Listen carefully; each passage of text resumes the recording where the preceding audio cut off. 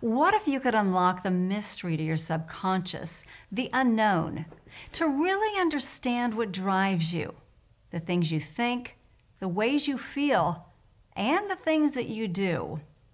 After nearly 25 years of brain research, Dr. Mungadzeh has.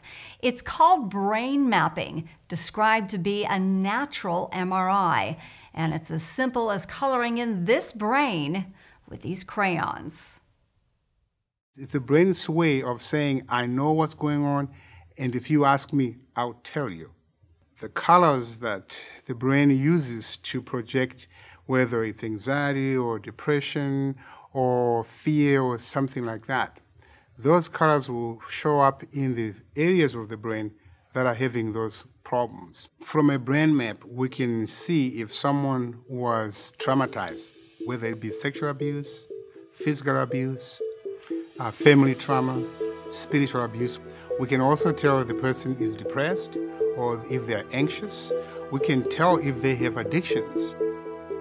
I noticed that there is a need for nurturing, a need for love and attention that usually we see when someone didn't get enough of that when they were growing up. I know that. Why? Because part of your brain that really tells us of how you cope with life every time or every day, that area has a little touch of sadness there. If we just think that the brain only talks in words, we'll miss more than 50% of the messages from it.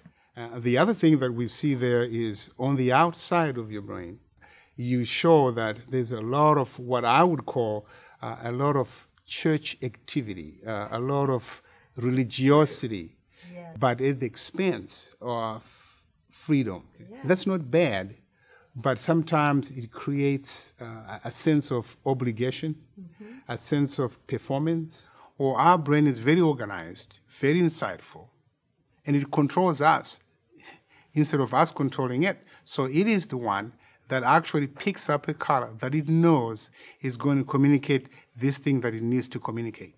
What I probably think in your brain is probably the biggest issue is anxiety. Yes. Yeah. You have some very anxious thoughts, the way you think. Well, that one, if it keeps going in the area of your brain, what we call the hypothalamus that governs our sleep, it will begin to affect your sleep. Yes, I do. I have. That's very interesting, Doctor. So when we are talking about people's problems, we are looking to see what's showing up in these areas of the brain. For example, someone with a lot of problems in the frontal cortex means that person is going to struggle with their functioning life. Someone with some problems in the brainstem, we know they're going to have some physical problems. But anxiety has moved, also spread into what we call the brainstem. So what that means is that you haven't been able to deal with this anxiety, so it's beginning to affect you physically. If we could just work on the anxiety there, we'll be doing pretty good. And then actually when we do that, if we could just tone down this whole religiosity that we see there, there will be a lot more freedom and your life will be much, much happier. It can be used for diagnostic purposes. It can also be used to train people to know how to manage their own brain, therefore being able to manage their own life.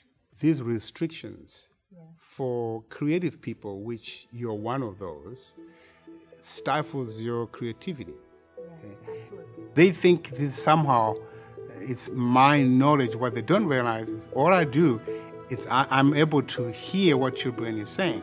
But I'm not the one who's saying these things, it's your brain saying it to you.